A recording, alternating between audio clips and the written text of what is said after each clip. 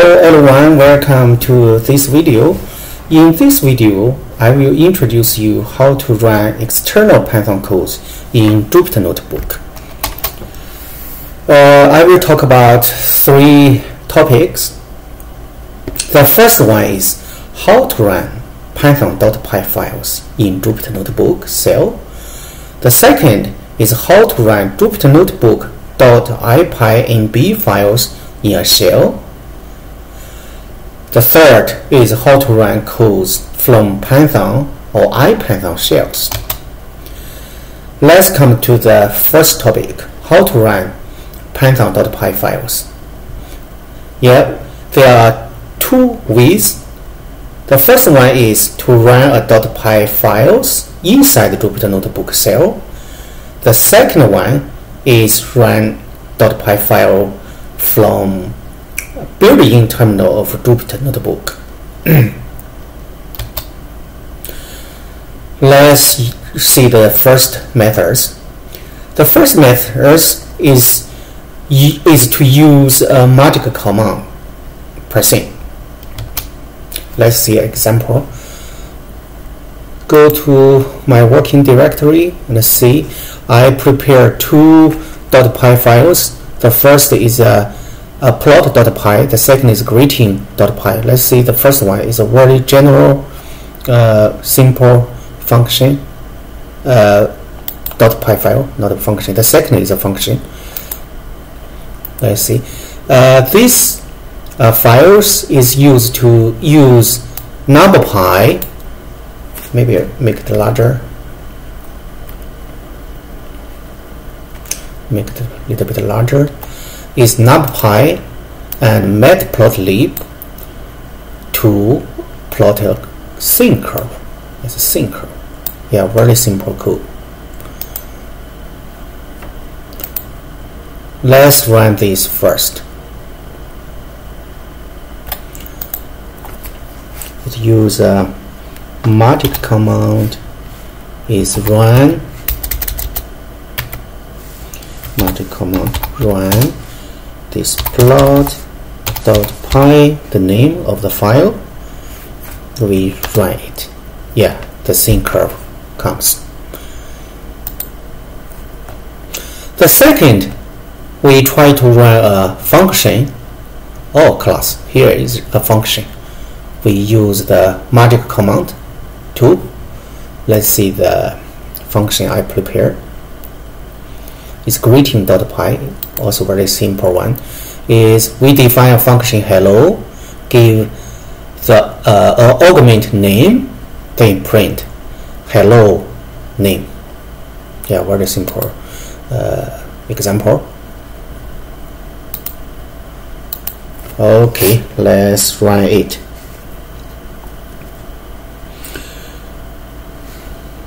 %, yeah, run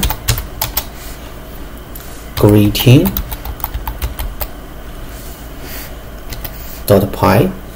That's right. It's run, but nothing comes. Yeah, because just now I show you this is a function. So we should call the function. Let's call it because it's a hello. So we give a argument, for example, Jack. No, we call the function. So the result is hello Jack. Not too bad.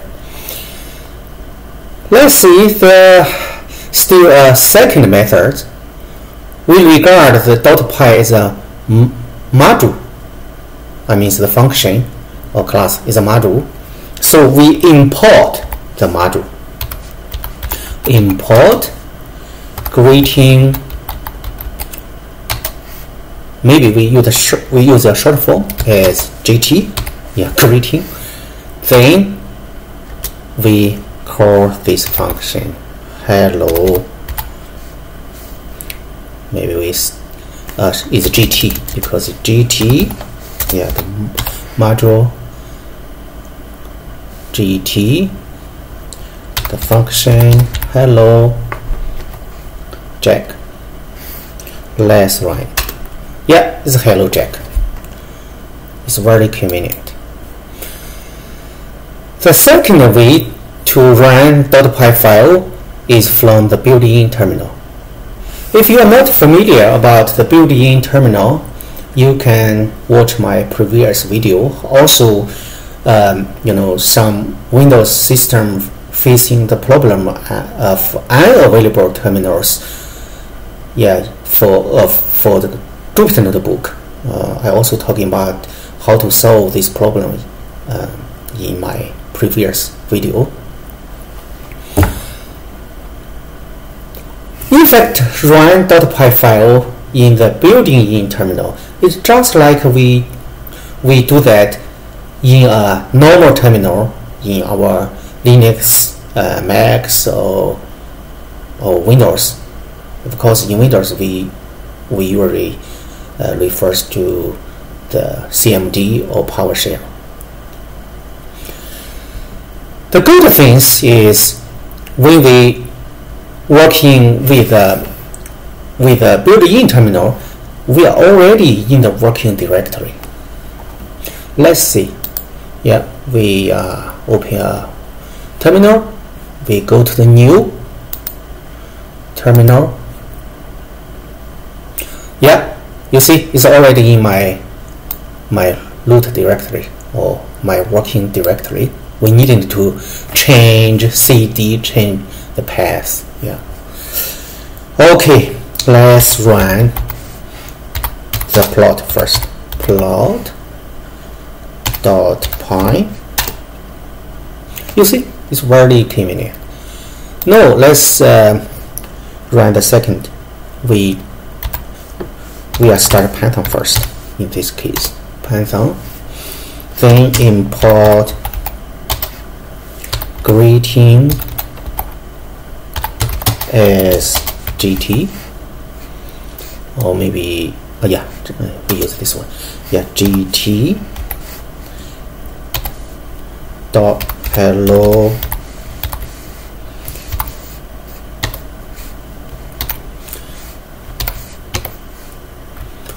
Jack.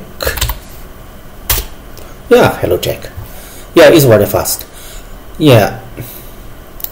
Okay, let's continue to the second topic: how to run external Jupyter notebook .ipynb files. Here it means we are working with a Jupyter notebook. We are running another Jupyter notebook inside this Jupyter notebook. Let's see how to do it. For example, this is a cell of Jupyter notebook. We want to run another Jupyter notebook file inside this one we are working on. Let's see. I prepare also the very simple one is hello. Let's see. Is a hello. The same. In fact, the same function, but I just call the function at the end of this function. Hello function. Let's see how to write it. We also use a %, the magic command, run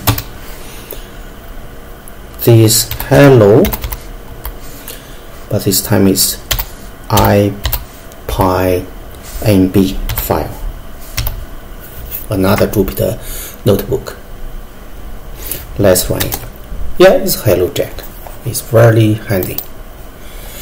Now let's see how to run codes from Python or IPython shell sessions. I prepare a link. Let's see. Let's click to the link.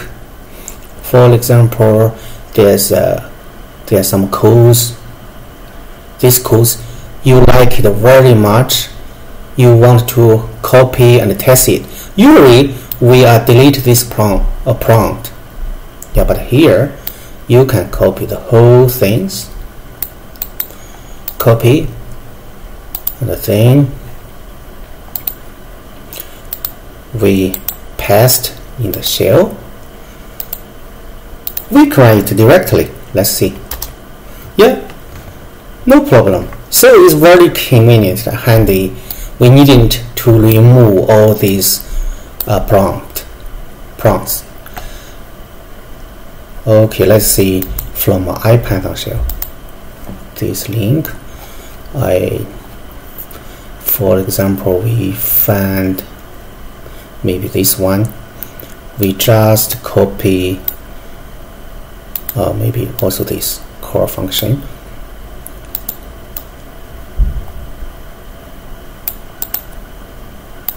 Copy, then we go to our shell, IPython shell, the cell. Okay, let's write directly and see. Yeah, it's 4. The result is square of 2. Yeah. So it's very convenient. Okay, that's all for the video. Thank you for your watching. I hope this video will be helpful to you. Thank you. See you in other videos.